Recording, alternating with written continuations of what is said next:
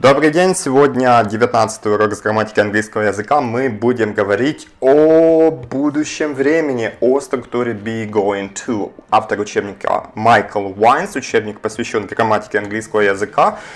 И начнем. Подписывайтесь на канал, не забываем. Be going to, структура be going to, когда она употребляется. Смотрите, вы знаете планы, plans, и слово есть predictions. Predictions — это ваши предсказания. Прогнозы, можно сказать, predictions. То есть, что вы ожидаете произойдет. Plans, что вы планируете сделать, и predictions, ваши прогнозы. Ну, prediction, например, здесь у нас есть предложение из прогнозом с prediction. Например, it is going to rain, it is going to rain. Будет дождь. It is going to rain. Сама структура going to означает собираться. То есть, собирается на дождь. It is going to rain. Так, начнем сначала с наших планов. Plans. Когда мы употребляем структуру be going to с планами. Смотрите, у нас могут быть plans, планы, а могут быть intentions. Intentions — это намерения. Намерения. Intentions. Intentions. Intentions. Запишите это слово, пожалуйста, не забудьте его. Plans or intentions. Или планы, или намерения что-то сделать. When you decide to do something in the future, you make a plan or have an intention. Когда вы decide, это решаете, to do something, сделать что-то в будущем, you make a plan. Make a plan — это строить план, вы строите план. Or have an intention. Или у вас есть намерение что-то сделать. A plan can change. План может измениться. So it is not 100% certain. То есть это не то, что произойдет, 100% произойдет. У вас есть план, вы серьезно по этому поводу настроены, но не факт, что это на 100% произойдет так, как вы планируете, да? И смотрим примеры. Carol has bought, present perfect, has bought her train ticket and booked her course. Carol has bought her train ticket. Carol купила билет на поезд. And booked. Book — это бронировать. Запишите это слово. Book — бронировать. Не только книжка, но и бронировать. И забронировала свой курс. She's going to study in France next month. She's going to study in France next month. Она собирается to study. Учиться где? In France, Франции, когда? Next month, в следующем месяце. She's going to study in France next month. This is her plan or intention.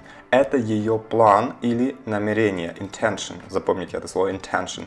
То есть, смотрите, мы видим, что Carol делает все возможное для того, чтобы ее план стал реальностью, ее план реализировался. То есть она купила билет на поезд. Что еще она сделала? Она забронировала свой курс, да, и она собирается, is going to, это ее план, to study in France next month. В следующем месяце учиться в Франции. Going to, еще раз, когда вы говорите о ваших планах или ваших намерениях. Дальше. Predictions. Predictions — это уже второй, еще один способ употребить структуру be going to. Predictions, когда вы делаете прогноз. Но прогноз — это очень важно. Вы делаете ситуации, from the situation. Видите, здесь написано from the situation, то есть это не будет пустой какой-то прогноз. Вы видите ситуацию, то есть эта ситуация вам показывает, дает понять, что что-то произойдет в будущем, и вы очень сильно уверены, что это произойдет, потому что вы видите, например, кто-то очень быстро едет на машине, очень-очень быстро, и вы говорите, он разобьется. He is going to crash. Какая ситуация дает вам понять? Быстрая езда на машине. И вы с этой ситуации, с быстрой езды, делаете prediction. He is собирается. Is going — это собираться, что-то сделать, да? Здесь это ваш prediction. He is going, он собирается to crash. Crash. He's going to crash. Он собирается разбиться, он разобьется. He's going to crash. Sometimes we can see мы видим, вот важное слово, we can see that something is going to happen. Иногда мы видим, что что-то сейчас произойдет, что-то собирается быть, да, to happen, случиться, что-то собирается случиться. Например, look out, осторожно, look out, those books, те книги are going to fall on your head. То есть, по сути, вы видите, как, например, полка с книгами начинает падать, да, на человека.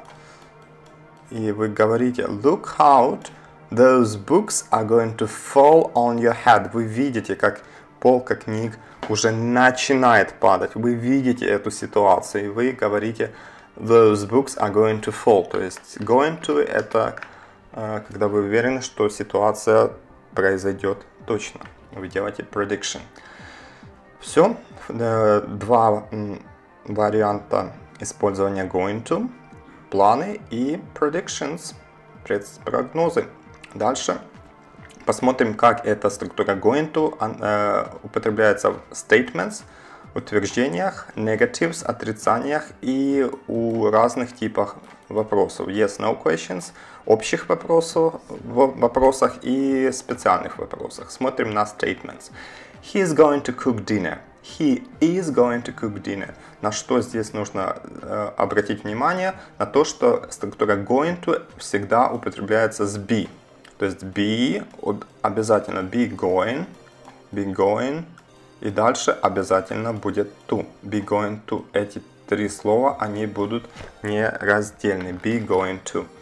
He is going to, и дальше инфинитив. Глагол так, как он пишется в словаре. He's going to cook dinner. Он собирается готовить dinner. Ужин. He's going to cook dinner. Linda is going to learn Chinese. Linda собирается, is going to learn, инфинитив, Chinese, изучать китайский. Mike's going to run. Апостроф S это сокращенно is в этом случае, так же как и в этом случае. He's going to cook dinner. Mike's going to run. Going to run in the marathon in April. Майк собирается бежать марафон в апреле. Смотрим, какая структура у нас. Сначала будет субъект, кто будет делать действие. Потом эта структура, например, I, здесь I. Потом структура be going to, be going, да. Be going to. Наша изучаемая с вами структура be going to, I am going to, и дальше инфинитив глагола, то есть глагол в первой форме. She is going to do something. I'm going to cook. Я собираюсь готовить. You are going to cook. Вы можете сказать you are going to cook или сократить you are going to cook. Ты собираешься готовить.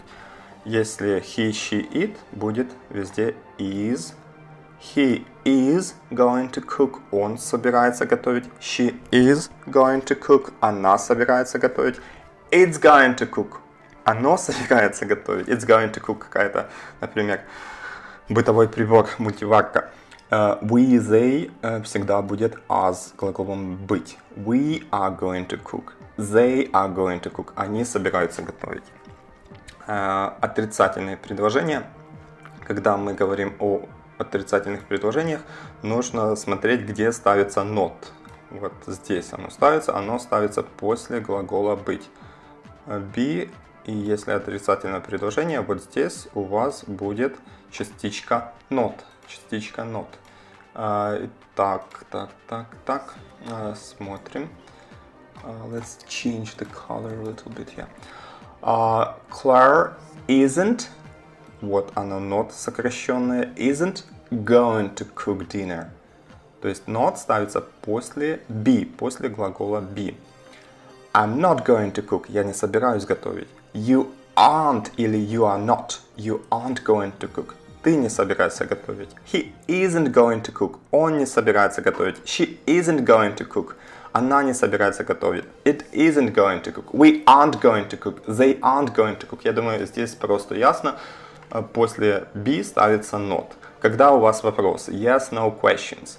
Когда вопросы, тогда вы будете ставить этот глагол быть в начало. Это называется инверсия, когда субъект, subject и глагол обмениваются местами. То есть вы будете начинать вопрос с am, is, are. Вопрос какой? Общий вопрос. Что такое общий вопрос? Это тот вопрос, который отвечает на вопрос да или нет. Are you going to cook dinner? Yes. Это общий вопрос, потому что он нуждается в ответе да. Или, например, Are you going to cook dinner? No. Нет. То есть мы начинаем из am, is, are, из be, потому что be поменялось местами с субъектом.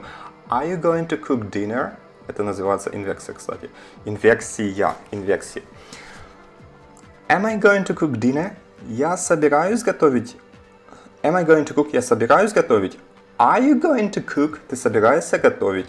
Is he going to cook? Он собирается готовить.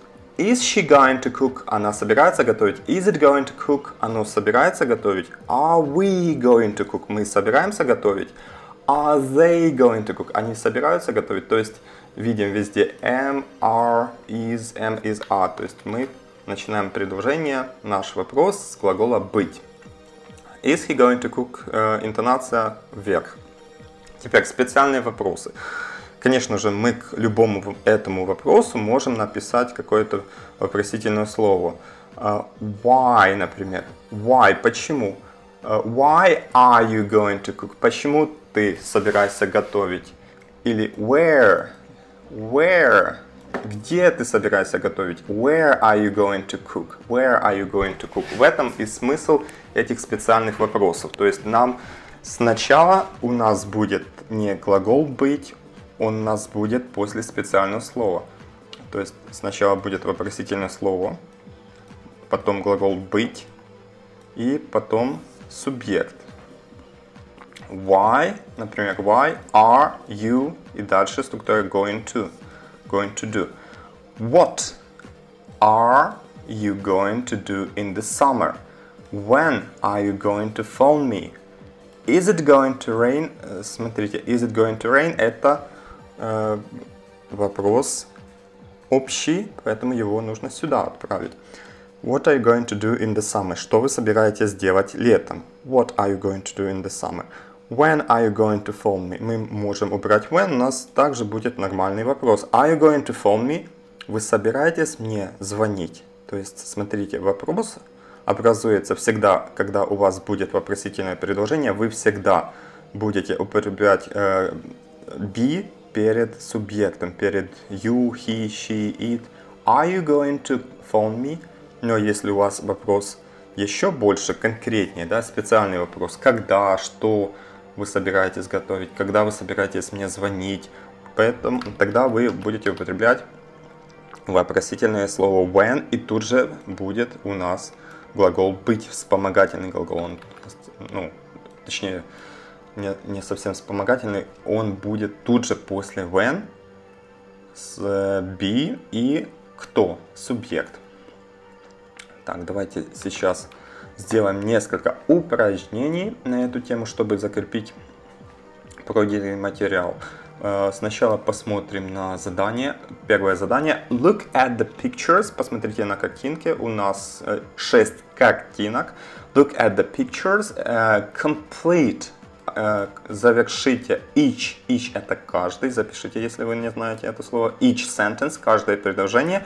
With a verb from the box. То есть нужно нам завершить каждое предложение, используя глагол с table, с таблички, с бокс, с коробочки, да, как здесь ее назвали. Crash – это разбиться. Crash означает авария. Если это глагол, то это означает разбиться. Crash, fall – падать, упасть. Здесь у нас оно употреблено. Careful – осторожно. Careful – you are going to fall. Здесь, как вы думаете, это план или prediction? правильно, здесь будет prediction. Почему? Потому что мы видим, ситуация уже начала происходить, уже человек начал падать, мы говорим, осторожно, ты сейчас упадешь. То есть уже мы видим эту ситуацию, мы делаем прогноз с ситуацией, с конкретной ситуацией. Дальше. Hit. Hit это врезаться куда-то, ударить. Miss. Пропустить, не успеть. Rain это глагол. Может быть не только дождь, но и идет дождь. Rain. Например, it rains in autumn. It often rains in autumn. Часто идет дождь осенью. Win. Win это побеждать. Win. Win, one, сказал болван. Побеждать. Итак. Careful, you're going to fall. Осторожно, ты сейчас упадешь. I think it. Смотрим, мы видим тучи. На небе тучи, да? Черные тучи. И я могу сказать, вот две овцы говорят. Одна говорит, I think. Я думаю, сейчас пойдет дождь. То есть эта овечка, она делает прогноз с ситуации, с черных туч. Поэтому мы, когда делаем прогноз с ситуации, не со своей головы, то мы употребляем going to. I think it is going to rain. I think it is going to rain. Сейчас я переключу язык. Is going to rain. I think it is going to rain. И точка. I think it is going to rain. Опять у меня поменялся шрифт. Давайте выберем этот шрифт. Или нет? Давайте, какой шрифт? Давайте этот шрифт. Так, шрифт сделать по умолчанию. I think it is going to rain. Я думаю, будет дождь. I think it is going to rain. Третья картинка. Look out. Look out это осторожно или берегись. Look out. Look out. Look out. Look out. Кто-то говорит этому парню, осторожно, что случится, какая ситуация произойдет. Он сейчас врежется в дерево. Look out, you are going, что сделать? To hit. Hit это врезаться. To hit the tree. Look out, you are going to hit the tree. Look out, you are going to hit the tree. Дальше, четвертая ситуация. Мы видим, кто-то летит на каком-то странном аппарате. Oh dear, I think he... И кто-то смотрит, да, на него. И, о боже, вот эта петля. Я думаю, он сейчас... Какие у нас слова? Crash, разбиться. Oh dear, о боже, I think he is going to crash. I think he is going to crash.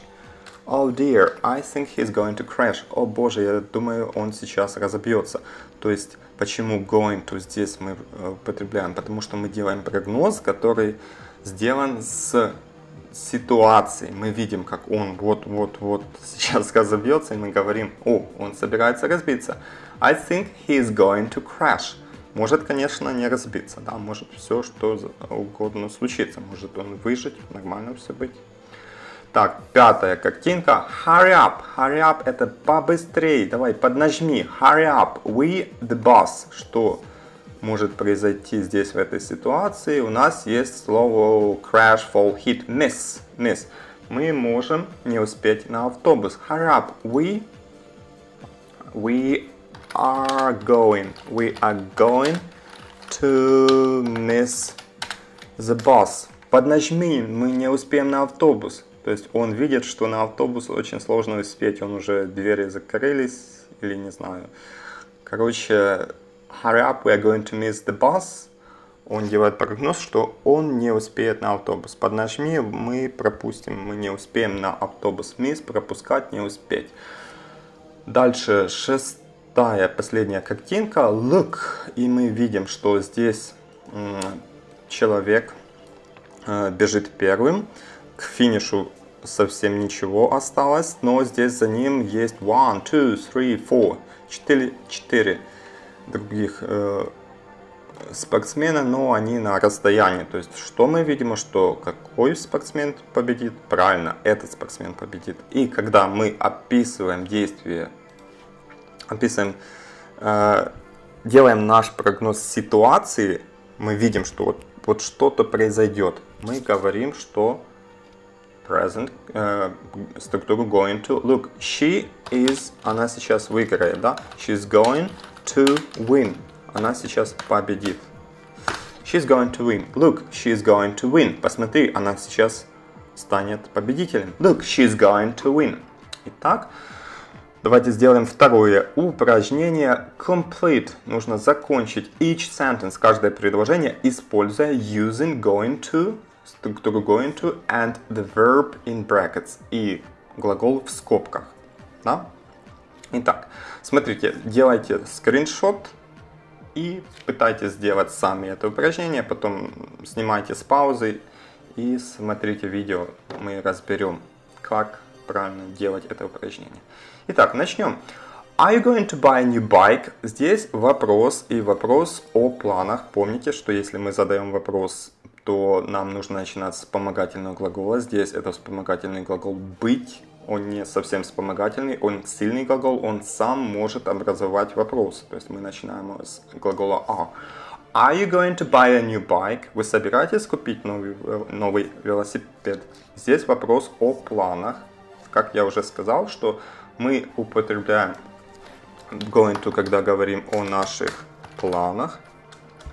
Сейчас пишу plans или о predictions. Делаем прогнозы. Планы и прогнозы, кстати, почему так странно написали слова. Давайте поменяем шрифт еще раз. Мистер. It's very strange. It looks strange. Let's have this one. It's good. Number 2. Tom not study history. Нам нужно построить отрицательное предложение. Том не собирается изучать историю. Том. Дальше у нас структура be going to. Давайте напишем здесь be, чтобы не забывать. Не просто going to, но be going to. Перед going to будет всегда be. Том не собирается. Is not. Сокращенно мы скажем Tom isn't. Tom isn't going. Кстати, да. Нужно поменять здесь, сделать по умолчанию, нажать. Опа. Tom isn't.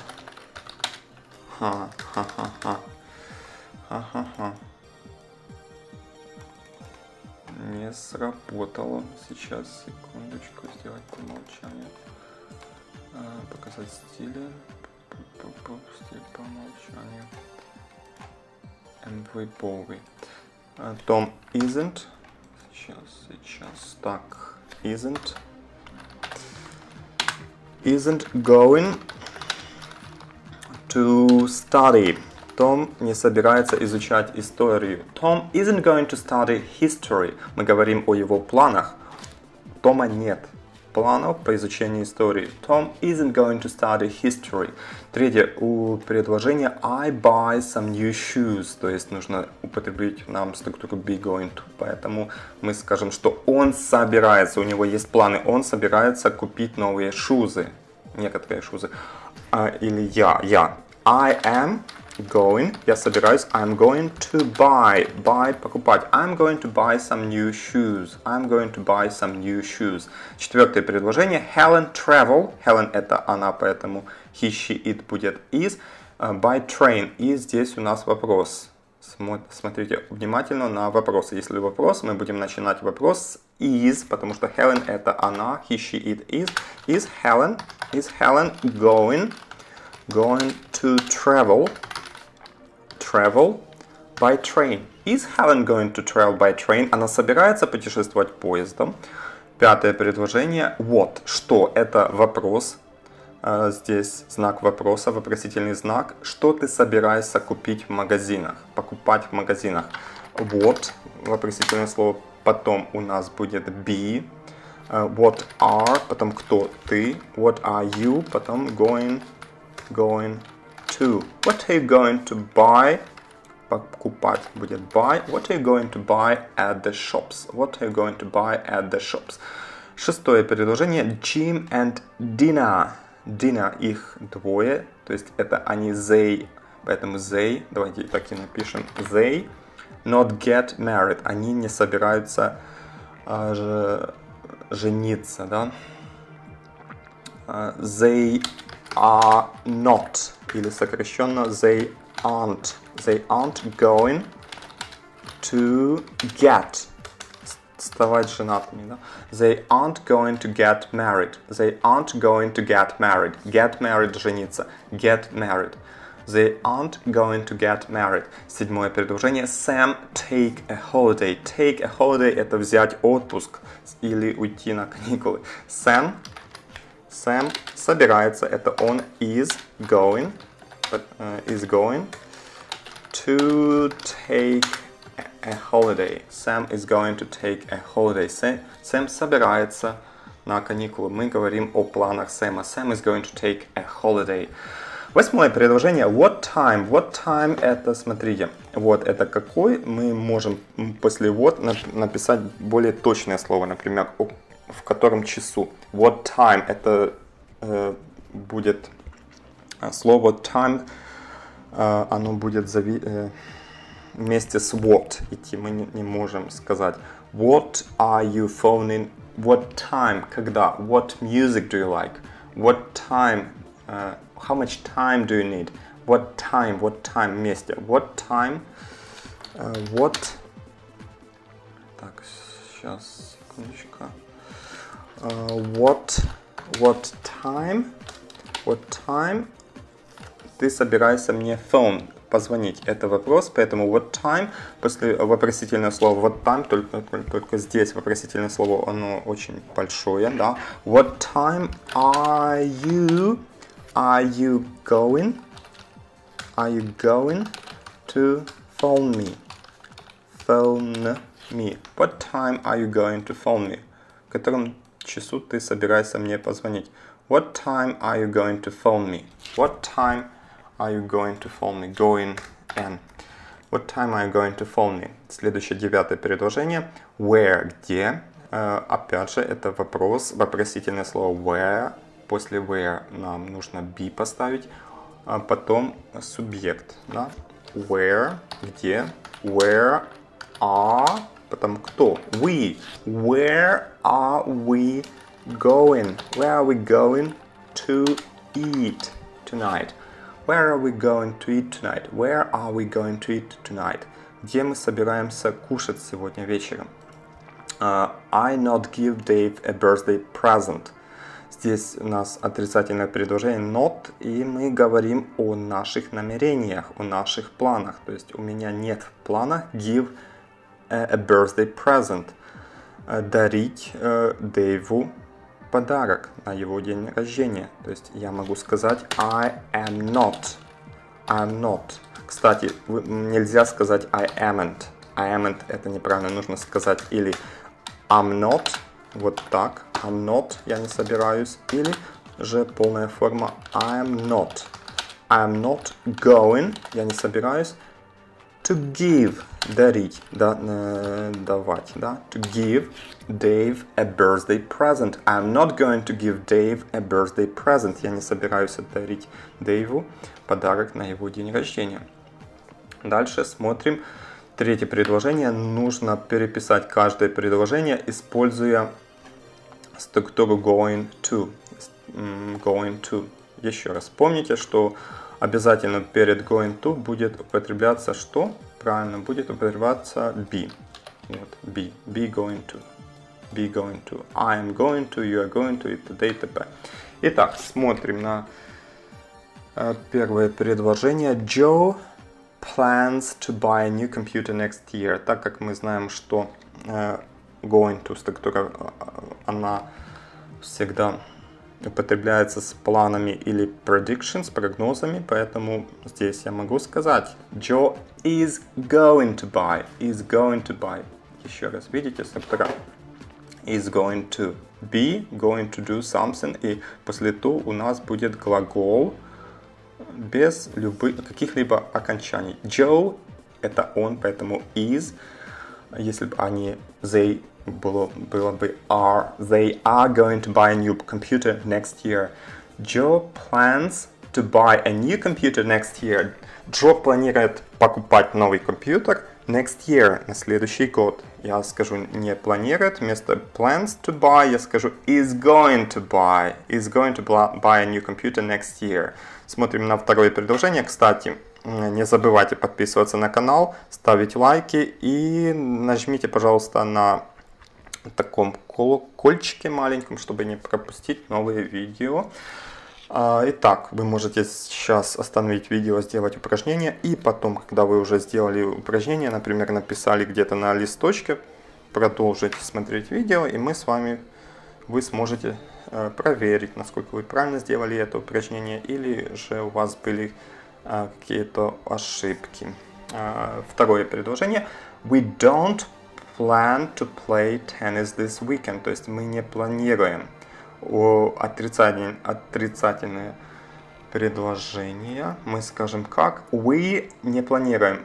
Are not. Или we aren't going to play tennis this weekend. Мы не собираемся. We aren't going to play tennis this weekend. На этих выходных. Да. We aren't going to play tennis this weekend. Мы не собираемся играть в теннис на этих выходных. We aren't going to play tennis this weekend.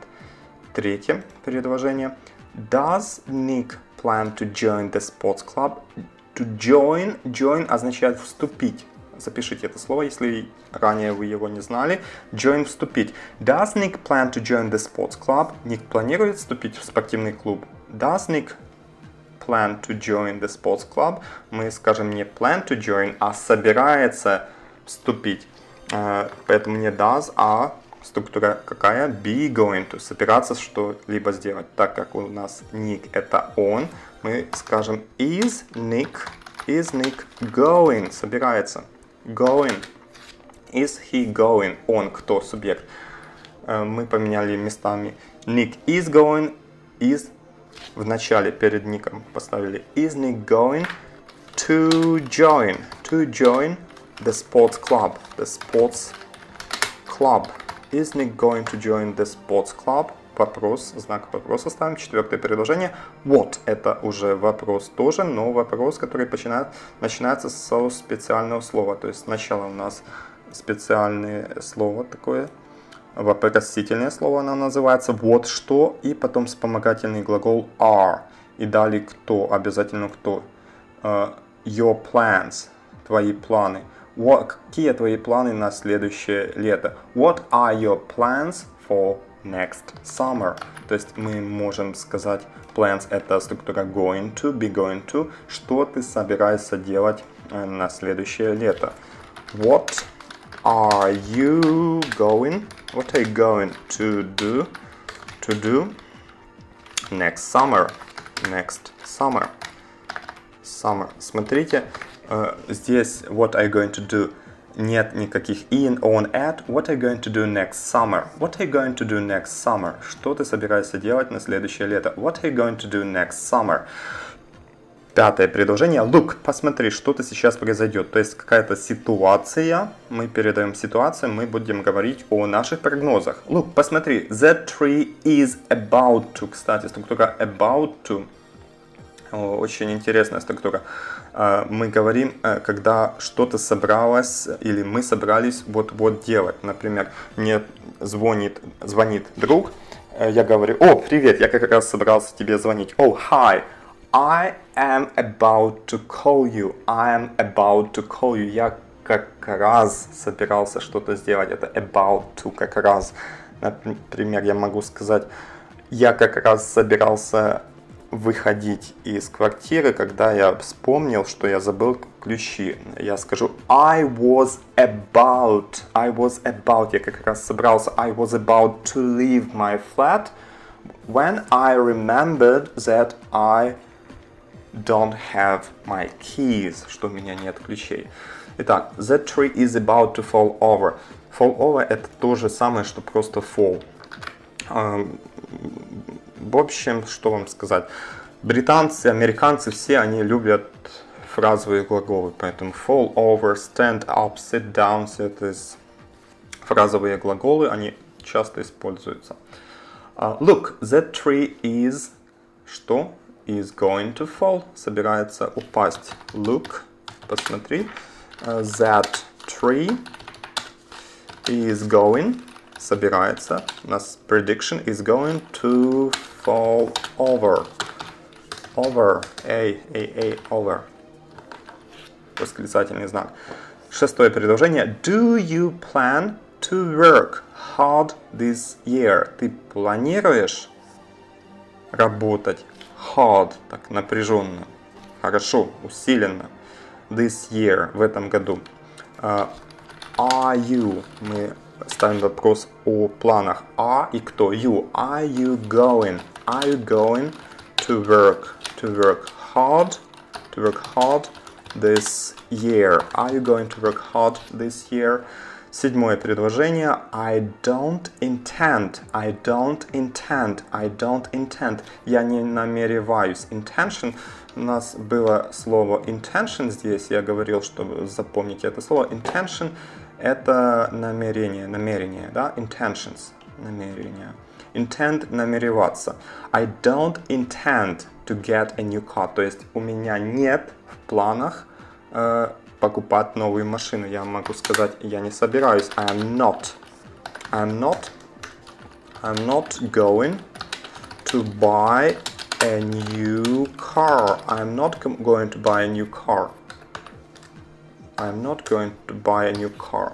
Почему-то точка ставится здесь в центре. I'm not going to buy a new car.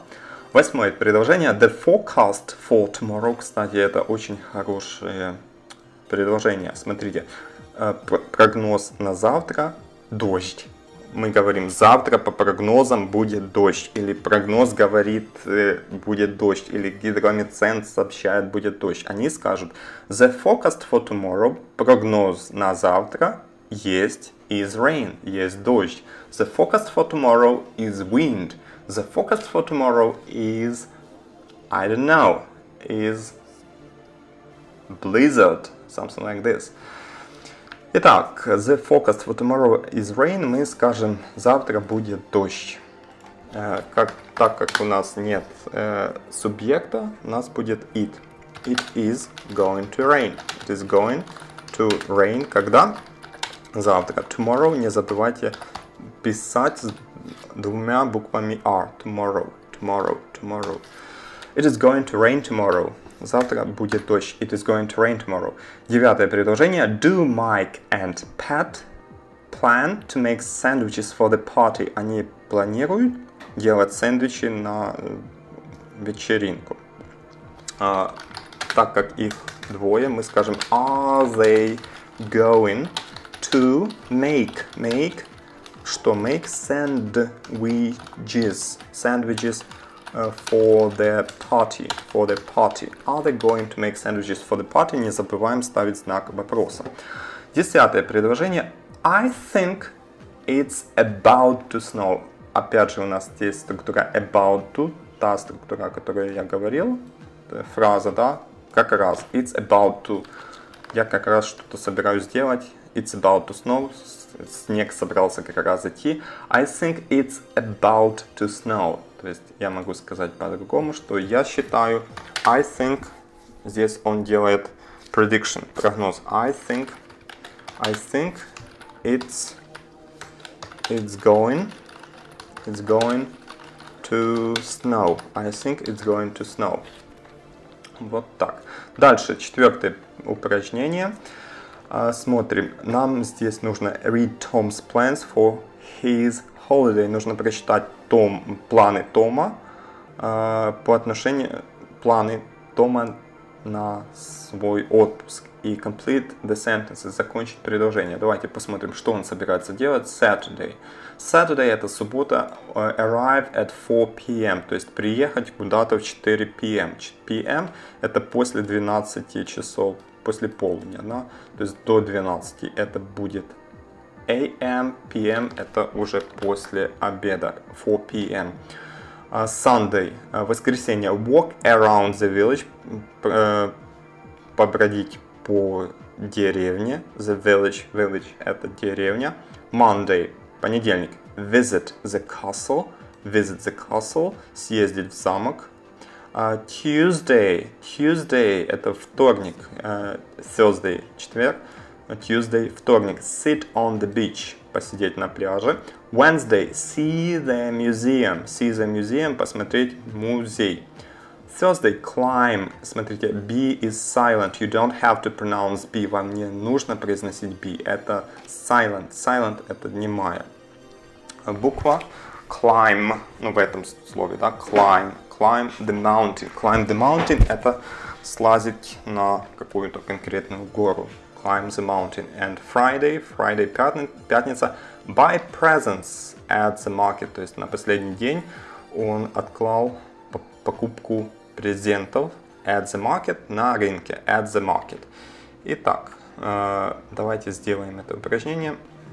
On Saturday he is going to arrive at 4 p.m. Он собирается, это его план, он внес в свой списочек. On Saturday he is going to arrive at 4 p.m. Он собирается приехать в 4 вечера. Да? On Sunday, on Sunday здесь у нас, он собирается прогуляться по деревне. He is going to walk around the village. He's going to walk around the village. He's going to walk around the village. Вот здесь будет у нас это предложение. He's going to walk around the village. Да, давайте сделаем чуть-чуть меньше шрифт. He's going to walk around the village. Дан. 14 сделать по умолчанию.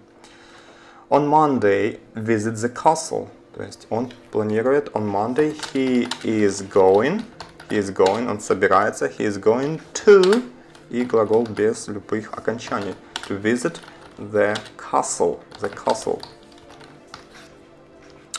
Следующий, четвертый, on Tuesday, что он собирается делать во вторник?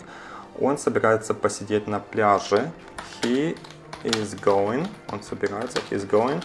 to sit на пляже on the beach. Длинный звук И. On the beach. He's going to sit on the beach on Tuesday. Пятое предложение. On Wednesday, see the museum. Осмотреть музей. He is going to. Он собирается. Это его план, его намерение. He's going to see the museum. Museum. Дальше on Thursday, в четверг. Что он будет делать в четверг? Climb the mountain. Мы скажем, он собирается подняться на гору. He is going to climb the mountain. He's going to climb the mountain. Вот так. И последний день, Friday. On Friday он собирается, he's going to buy, купить, to buy presents at the market, на рынке. Вот так. Дальше. Последнее упражнение мы делать не будем. Если вы хотите, вы можете остановить видео и написать ваш рассказ о ваших планах. What are your plans? Какие ваши планы на следующее лето?